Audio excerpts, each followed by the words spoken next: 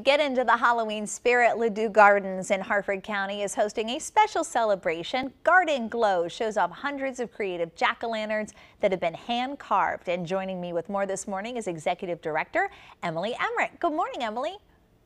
Good morning. Thanks for thinking of Ladew. It's fun. It is really fun. This idea started 4 years ago. Inspired by some glows around the country. And ours is actually a celebration of art. We have 18 artists with illuminated work. So think city lights, but in the country and in a beautiful garden. 500 pumpkins carved by members of the community fill the hunt scene, and then work by Annie Howe, Kyle Miller. Molly Blendell is doing a virtual growing garden that you'll be able to see with an app. I mean, it's really sort of, it's a celebration of fall, it's a celebration of art, and it's a wonderful time to be outside, which was sort of the generation of all of this. And now it actually feels like fall. So boy, does it ever. This is so cool. So clearly the best time to see this is at night. So when can people come? The event is the 21st, 22nd, and 23rd, and the gates open at 5 o'clock. It is sold out, and it sold out very quickly. Oh, wait, so wait, basically we're teasing people right now? We're nanny boo-boo, you can't come?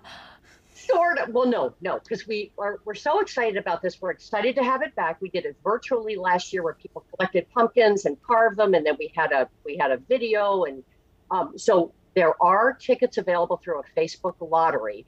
We added a night this year, and the event sold out in 2.5 weeks. So it really is.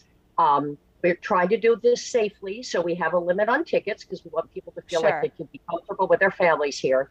But we did start a Facebook lottery with some donated tickets from one of our sponsors. And okay, so how do you get in on that?